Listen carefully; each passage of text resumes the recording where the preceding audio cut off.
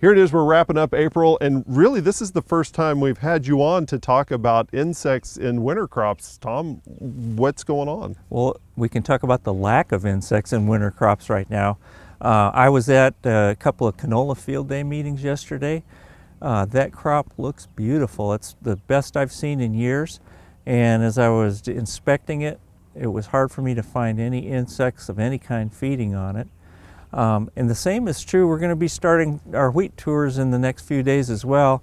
Really haven't seen a lot of insect activity there. I always caution them to continue to inspect their crop, make sure that they don't get surprised by something, but so far so good. What I think has happened is we've just had beautiful growing conditions, wet, cool fall, spring, and things like diamondback moth that will get into canola tend to do a little better when we have a mild winter and probably kind of a drier winter.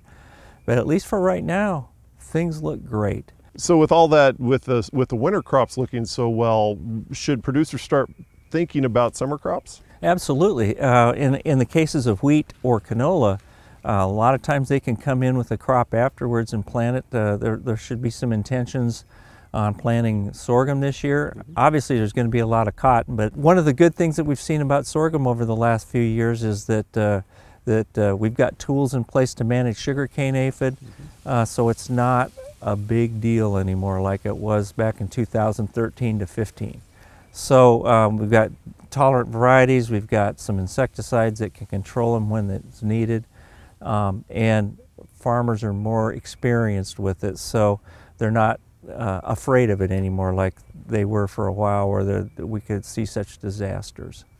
With the winter crops, if insects do make their way back in, when is it too late to spray for those? Well, with armyworm, it's not too late even as the heads are filling with things like that.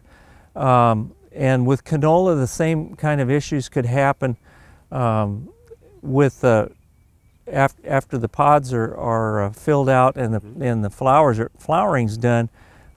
We have seen in the past that actually kind of a year like this where variegated cutworm came in and started feeding on the pods pretty seriously. So, you know, these crops aren't out of the woods yet, but there's definitely potential, and there's definitely a reason for producers to watch the crop and protect it if they need to. So what kind of resources are available for the producers when it comes to identifying those insects? Well, of course, we make recommendations that we update annually for insecticide products that are registered.